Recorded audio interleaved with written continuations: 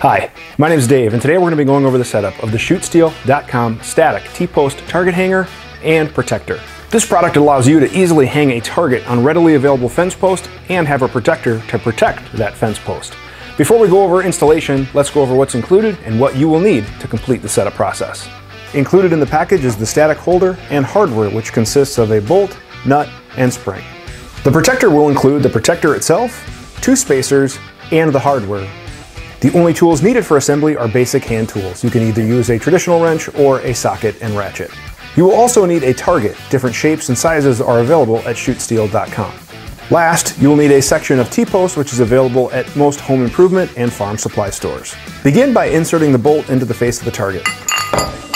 We can now rotate the target face down so it holds the bolt in place. Place the spring onto the bolt. Now we can place the holder onto the bolt, making sure the groove on the back is towards the back of the target. Place the nut and begin to snug.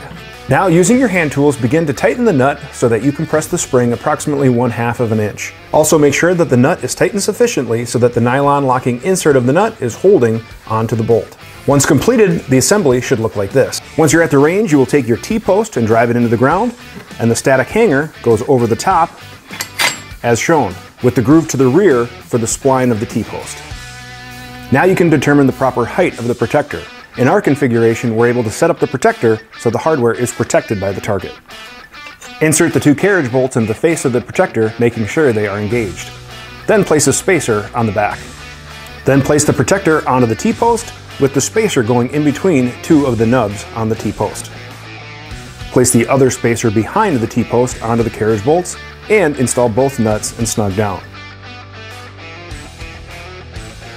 Now, using your wrench, tighten both of the nuts evenly so the protector is held in place with even torque on both bolts.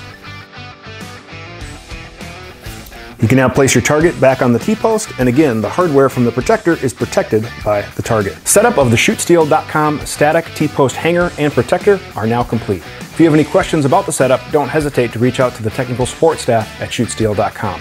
As always, make sure you're shooting at a safe distance and that your backstop and area are safe to shoot with steel targets. Thank you very much for watching, and have a great day.